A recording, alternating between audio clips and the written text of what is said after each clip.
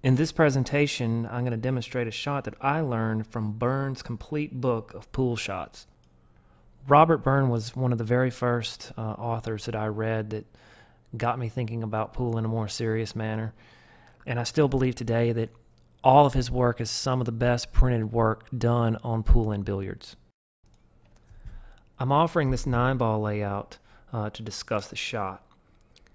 Imagine having the 9-ball by the first diamond down from the side pocket with the 8 almost in the side pocket, and having a very thin cut with a cue ball into the 8. When faced with this situation, some players may elect to pocket the 8 and go 3 rails back around for the 9, while others might try to use some high and inside English, and in this case left English, to kill the cue ball against the long rail, saving position for the 9. Pool is largely a game of knowledge, so beginning to novice players may not recognize this third option. You could use left English and thin the 8 and send the cue ball to the long rail, and then once it reaches the short rail, here on the right hand side of my diagram, the English is really going to take and bring the cue ball or keep the cue ball on the side of the table of the 9-ball, and it can even come back and contact the long rail again, leaving you with really good position for the 9.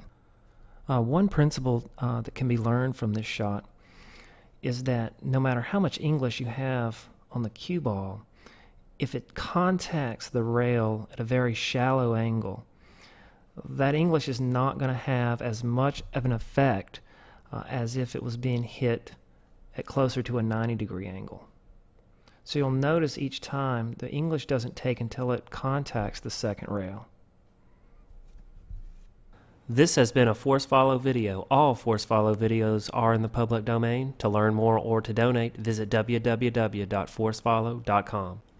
St. Jude's Children's Research Hospital is a dynamic institution that is dedicated to the cause of researching cures for pediatric cancer and providing state-of-the-art treatment for children stricken with cancer, even if they cannot pay. I'm leaving a link in the video description so you can visit their site. Please leave a donation and help save the life of a child today.